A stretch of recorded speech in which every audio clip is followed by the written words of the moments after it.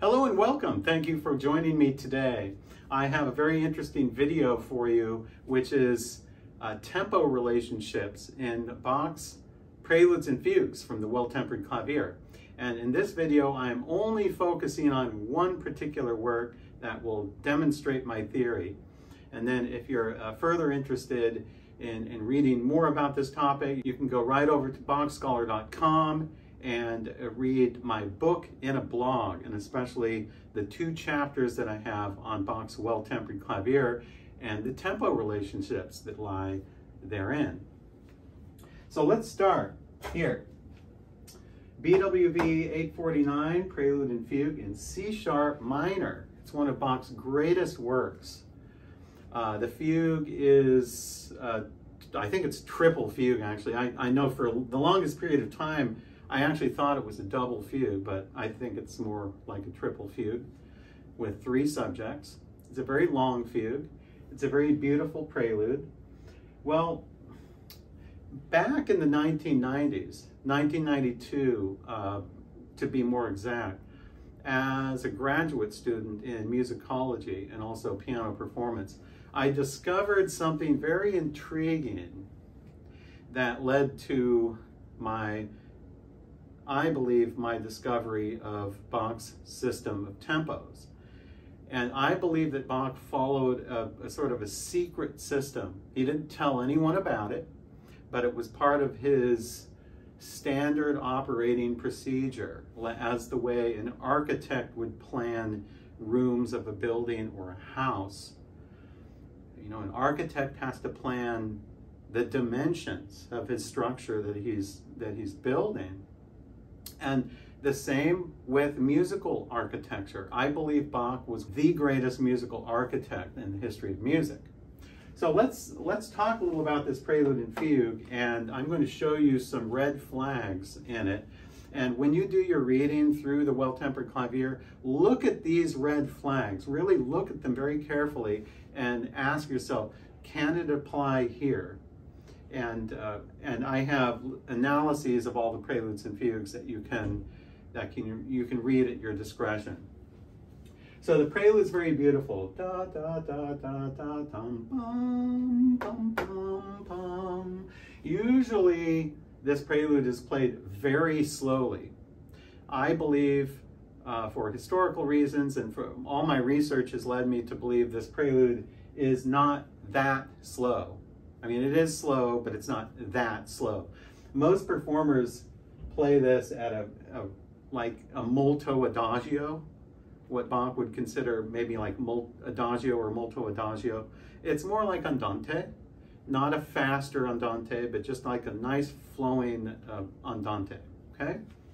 So I consider this to be more of an andante speed, andante character. It's in 6/4 time. 6/4 is a rather rare time signature, but it was described in Bach's day as being a slow time signature. So 6/4, and also its related time signature of 3/2 are both slow time signatures. They're not fast. And so this is where I derive my theory that Bach's courantes, his French courantes, are all played too fast as well. Because this is sort of in the style and rhythm of, and the meter of, a French courant. But French courantes are not fast. They're actually quite slow, andante in style, and quite majestic in character. So that being said, my particular tempo for this is 96 beats per minute. So I'm going to put here quarter note equals 96. Quarter note equals 96. Okay. Now, we won't test that out yet. But let's go to now the fugue. Let's see what the fugue consists of. The fugue it is in 2/2 time. It's in cut time, which is the same as 2/2, 2 half notes per beat, 2 half notes per beat like this. And then later on, you can see that Bach in his 3rd subject here, no, in the second subject actually here, you have eighth notes here. Da da da da da da da da da da da da da da da da. So if you take these eighth notes and these eighth notes, I believe that Bach wanted these exactly at the same tempo. So that would be like just a replacement of the beat. It would be what we would call in the 20th century period a metric modulation, because it retains the same tempo, but it puts the beat on a different place. So here we have 1 and 2 and 3 and 4 and 5 and 6 in. 1, 2, 3, 4, 5, 6. Let's say that's our tempo. So I'm going to leave that consistent, and I'm going to take this. Dum, bum, bum, bum. Nice slow half note beat. So your half note beat of the fugue is equal to the half note of this, although you don't really have straight half notes because it's in 6/4, but they are equated. Now, let me explain why I think that's so. One reason why I think that's so is because it's musically perfect. I think these are the perfect tempi for this prelude and fugue. Now, if you doubt that and you want to challenge me on that, go and listen to my recent recording of this prelude and fugue. I recorded an overhead view, a nice clean performance of this prelude and fugue, and I demonstrated these tempos exactly. So I play the prelude at 96 per quarter note, and I play the fugue at 48 per half note. Okay, that would mean they're equal. So 96 per quarter equals 48 per half note. Now, what happens if you were to perform these at these tempos like I do in my video? By the way, all you have to do is click on the upper right of this video there in that little box, and it will bring you right to my performance video of this prelude and fugue. So you can hear these tempos in actual practice. Actual practice. I actually play these tempi. Now, let's go over the details of this prelude and fugue, and I'll explain why or how I came up with this crazy theory of all these crazy relationships in Bach's music. All right, the prelude consists of 39 measures of 6/4 time. 39. The fugue consists of 115 measures of 2/2. Now, I further broke that down into quarter notes. So the common main note value here of the quarter note. So 39 measures of 6/4 is the same as 234 quarter notes long. The fugue, 115 measures of 2/2, is the same or equals 460 quarter notes long. Now, do you see a relationship? 460, 234. Well, what happens if we just, if this were 4 quarter notes shorter? That's all, 4 quarter notes shorter. That's less than 1 measure. That's like less than 1 measure. So if it had just 4 fewer quarter notes, it would be 230. 230 is half of 460. That means it's half as long. So if you play the quarter note at the same speed, obviously the fugue will last 2 times longer than the prelude, forming a 1:2 ratio.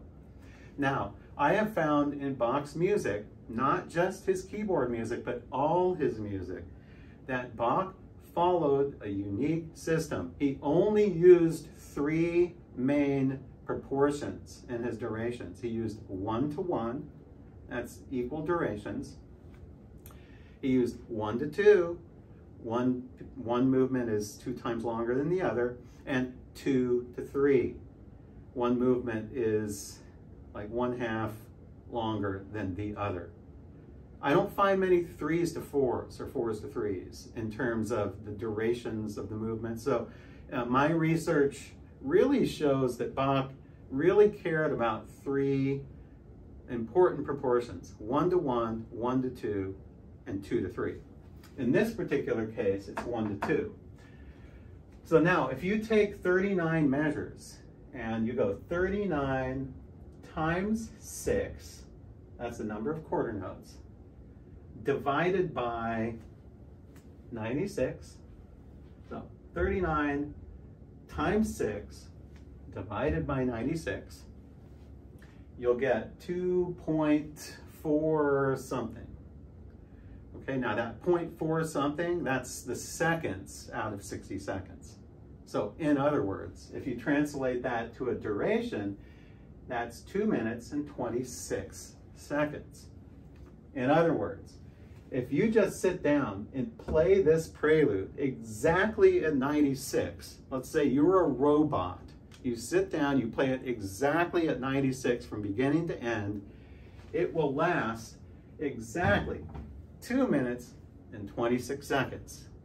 Okay, but I know we're not robots, things go wrong, but this is just an ideal. Now, the fugue, 100, let's figure out the number of minutes and seconds that this would last at its tempo. So its tempo is 48 per half note. So you take 115 times 2, because there's 2 beats in the measure, and then you go divided by 48. So 115 times 2 divided by 48. You'll get 4.8 something, 4.8 something. So you see it's just a little bit under 5 minutes. So you see that 4 minutes and 48 seconds.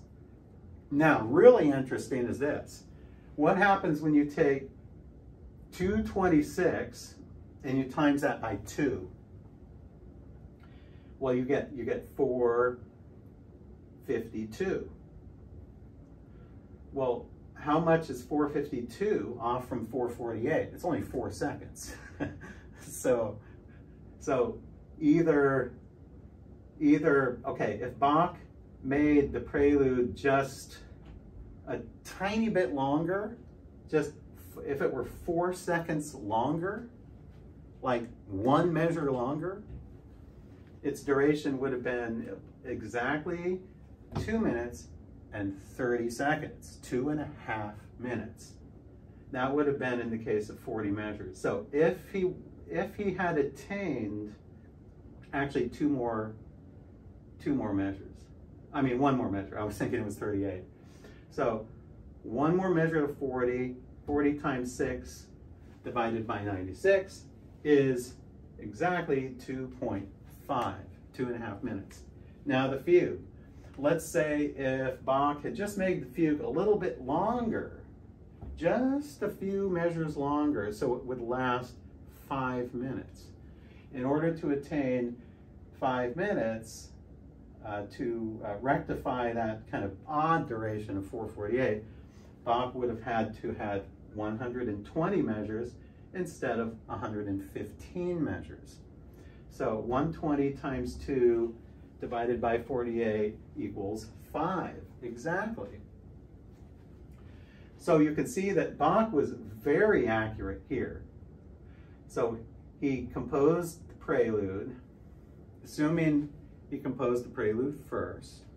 He composed the prelude, and then he thought to himself, well, okay, the prelude has this tempo, it has tempo X, whatever his tempo was, which I believe is 96. If Bach knew his tempo before he composed his prelude, which I believe he did, I mean, wouldn't you think that a composer like Bach would plan his tempo? He didn't just write a bunch of notes down, he actually planned how fast or how slow he wanted his piece. He didn't tell us that though. My job is to figure that out. So I'm like a musical detective trying to figure out what was running through Bach's head. What was going through his mind? Well, let me show you something really interesting here. Really, really interesting. I have a printout, actually, from, it's actually the very end of the Prelude. The very end of the Prelude. And it says, I printed it out here. It's the holograph manuscript, Bach's own manuscript here. You can go to IMSLP and look at it. I'll have a link below this where you can look at that. And if you look very carefully here at, if you look very carefully, you'll see the number 39 written down up here in the upper top. Why would, and I'm assuming that's Bach's 39. He wrote the numbers 39 here. 30. Why would Bach write 39, like with little numbers here at the end of the Prelude, when it has 39 measures? Well, he doesn't do that all the time, but I think that this gives us a good clue into what Bach was thinking. So what he did was he composed his Prelude, and then he kept track of the number of measures. He said, okay, 39. This has 39 measures. Then he figured out, okay, how long does it last at its tempo at 39 measures? And he figured that out. He figured out, okay, it lasts 2.5 minutes. So then he told himself, okay, the Prelude is going to last 2.5 minutes. I want the fugue to last 2 times longer at 5 minutes.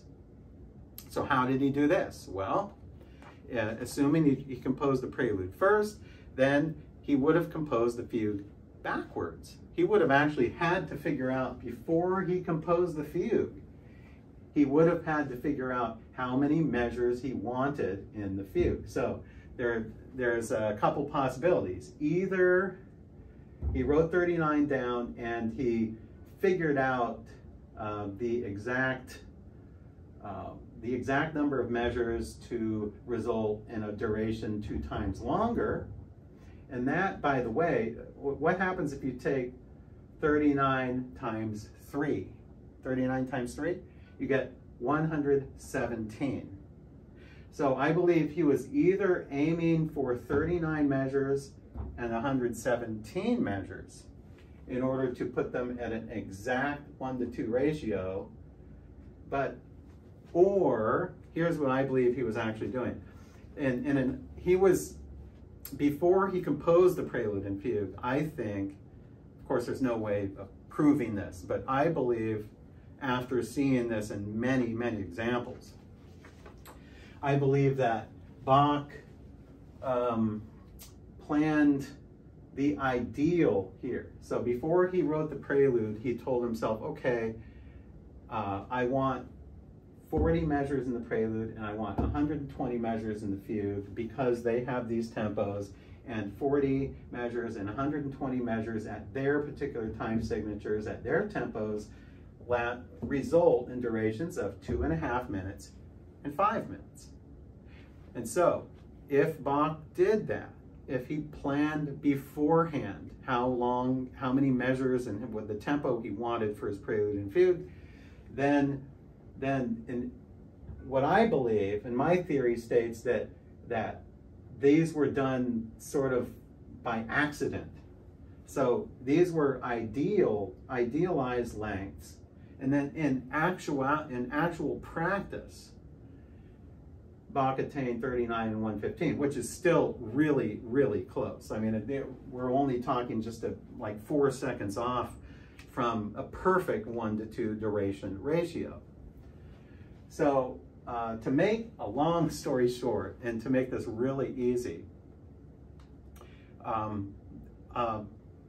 I would suggest going over and listening to my recording of this. Listen with an open mind. I play the fugue. This tempo for the Fugue 48 is a little slower than most performers take it, but it's rock solid from beginning to end. Now, when you listen to these, put on your timer, put on a stopwatch or a timer, and time my performances of these.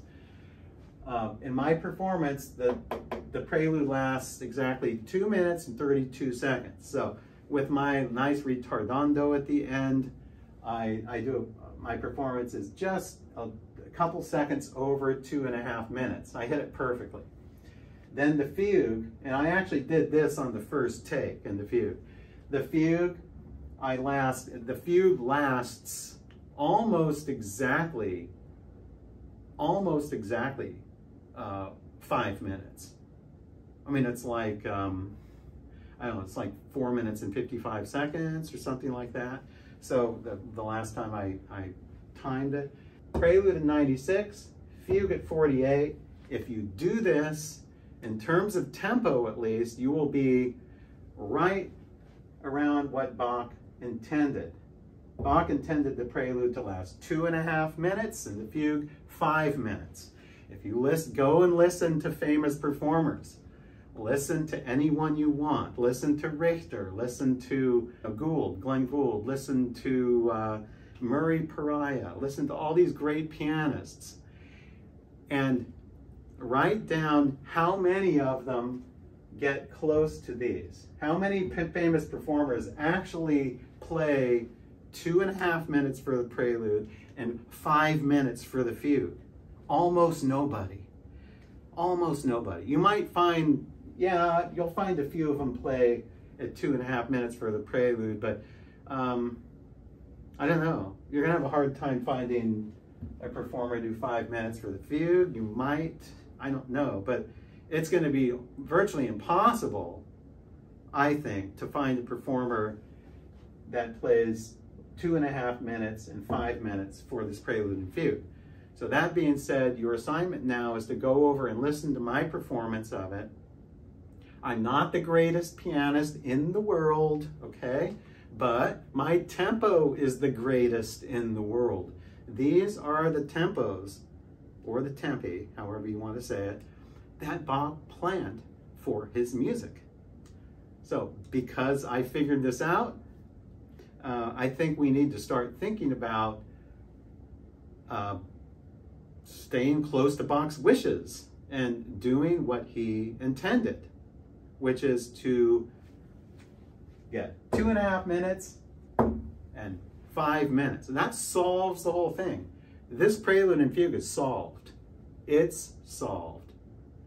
I don't think anyone can challenge this. Well, you can try, but you're gonna have a hard time. And this is really typical, highly typical of Bach's music, as I discuss in my book and a blog. So thank you for joining me today. This is really fun. And I'll have more videos like this in the future. In the meantime, go and do some listening and some philosophizing about Bach's tempos. Until we meet again.